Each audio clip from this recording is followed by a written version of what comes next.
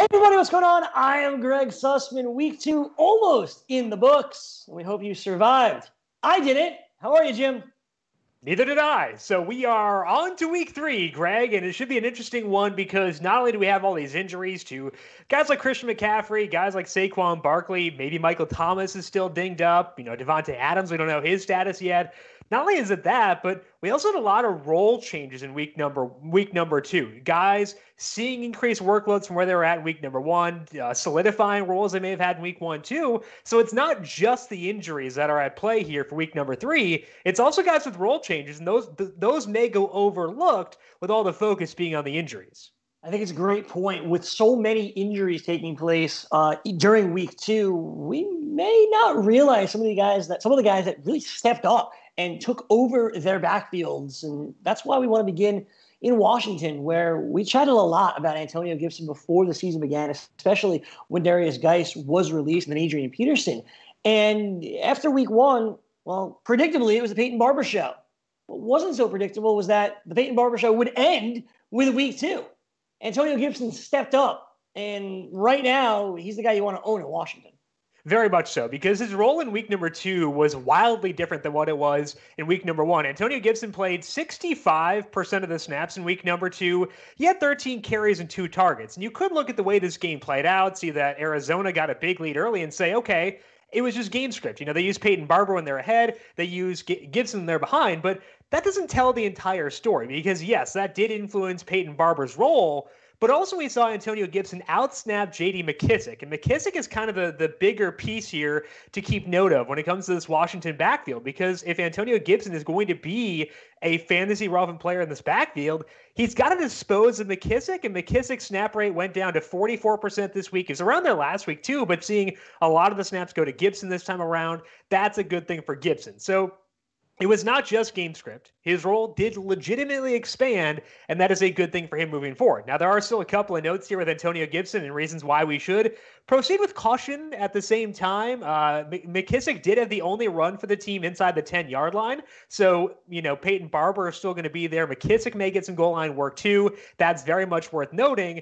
And we also know this offense might not have leads all that often, which is great because we want Gibson for that game script, but it also means fewer touchdown chances for everyone tied to this offense, and that does negatively impact Gibson as well. So may not get the goal line work. They may not score a lot of touchdowns. Those are legitimate concerns with Antonio Gibson. However, we do see his role expanding. He could get more targets in the very near future if he starts to be more comfortable in that offense. So I think Gibson is someone whose stock is definitely on the rise. It's not a perfect situation yet, but it's a whole heck of a lot better than week 1, and he's suddenly becoming a relevant piece we can potentially turn to in week number 3.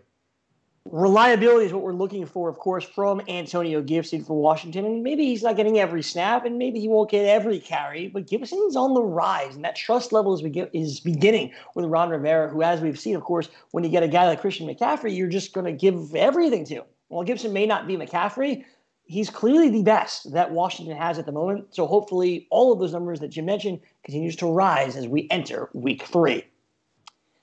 Nobody necessarily thought that James Robinson would be the guy in Jacksonville, but when Leonard Fournette was released, we'll get to in a moment, and Ryquell Armstead went on the IR and a couple other guys weren't available, James Robinson became the guy, and we really mean that he's the guy right now, Jim. He's been dominating the touches. Forget whatever game script you want. Robinson's crushing it. Yeah, he is. And I think that week number 2 was a key one for a couple of reasons. The first one is that they were trailing for most of that game. Robinson still played 51% of the snaps, 16 carries and 4 targets. So even in a negative script, he was still out there. That's a good thing for him. But also not just the role for Robinson. It was also the offense being competent, because I view the Tennessee defense with all the pieces that they have as being a good defense. And Jacksonville still put up 30 on them, and they were in that game for the entire day. They were able to claw their way back, and that to me says that Gardner Minshew is leading a semi-efficient offense, which should keep them in games more often. That's what you want if you are someone who wants to use James Robinson in fantasy football. You need them to keep the game close, and I have more confidence now that they will do so than I did coming into the year. Putting up 30 points in the Titans is more impressive to me than doing what they did last week against the Colts. So I think that's a major stock up, and it impacts everyone here. But I think that Robinson is the biggest benefactor because he is the early down back on this team. So I was skeptical initially here with Robinson just because, Chris Thompson was there to take away some targets. It was not a good offense, or an offense I didn't expect to be good at least. And we could eventually see Devon Ozigbo and Raquel Armstead come in the picture. But with the way that Robinson is performing, I kind of see no reason to really deviate from what they're doing right now. So I think that week 2 was better for Robinson than week 1. Even though his snap rate did go down, it just told me he is more viable than just situations where we expect the Jaguars to win comfortably, because that may not happen all that often. So the offense looking good. That's good for James Robinson. He's looking good too, which does not hurt. So I think that week 2 solidified James Robinson is someone we can definitely turn to in our fantasy lineups for hopefully the next couple of weeks.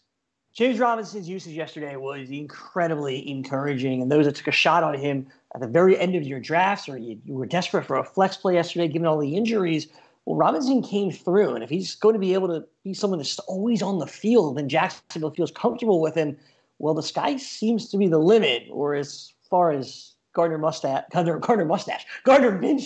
will take them. All right, the reason that James Robinson got his opportunity was because of Leonard Fournette being cut. And you and I have spoken so much about Fournette over the past couple of weeks. We've laughed, we've cried, and now we're here mentioning him again because yesterday he broke out for Tampa Bay, and not surprisingly, it all came after a Ronald Jones fumble. That's what changed everything for Leonard Fournette. So the obvious question is, will it continue into week 3?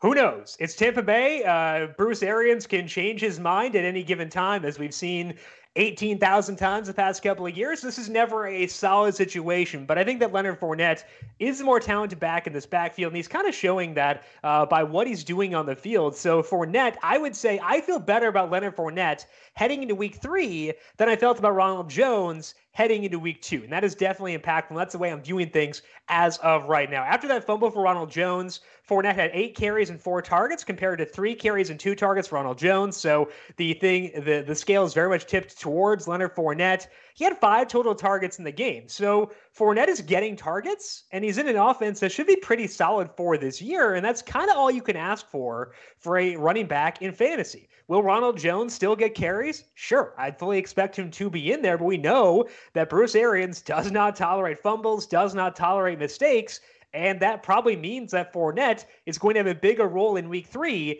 than he had in week number 2. Now, from a DFS perspective, we don't really get a chance to buy in on Fournette at a low salary. His salary is already up to $6,400, and that is pretty high.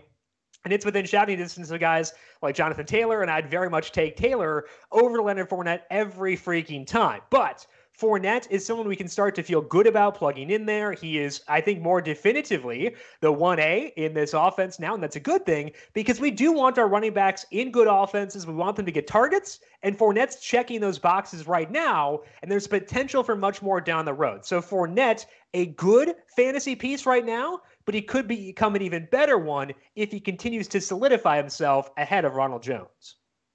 Jim, as you said, in DFS, Leonard Fournette, a little bit higher than you'd expect. A guy like Jonathan Taylor is a bit more expensive. It's worth it to go up and pay for him. But let me throw this back at you here for a moment. If you're a Leonard Fournette owner, you are, I am, our producers, everybody's watching this. Somehow we all own Leonard Fournette. If you're a Leonard Fournette owner, are you excited about him because you're going to put him in your lineup this week and going forward? Or you're excited about him because you think you could trade him right now? I've been trying to trade Leonard Fournette for a decade, Greg, and I have been unsuccessful in a lot of leagues. So I will take whatever I can get. I'm not super optimistic people will buy in. So honestly, at this point, I'm okay just letting it ride and seeing what happens. But hey, the offers you receive for Fournette will be less laughable now than they were before. So that can't be a bad thing. But I've learned not to get too optimistic about people being excited about Leonard Fournette. That's for sure. Never get too excited about Leonard Fournette. But the good news is the offers will be just a little bit better than they were at this time last week. That's going to do it for us here on the FanDuel Hurry Up. Jim, next time I talk to you, we're stacking for week number 3. We were pretty good yesterday. Hopefully it'll continue next week. Russell Wilson, Tyler Lockett, or DK Metcalf and log out. That's all you need, Greg. Mr. Unlimited feels pretty easy when we can make that happen. For Jim Sonis, I'm Gregg Sussman. Thank you so much for watching. Tomorrow, Tom Vecchio will join the program as we take a look at week number 3 in DFS. Have a great night. Enjoy Monday Night Football, and we'll see you back here tomorrow for another edition of the FanDuel Hurry Up.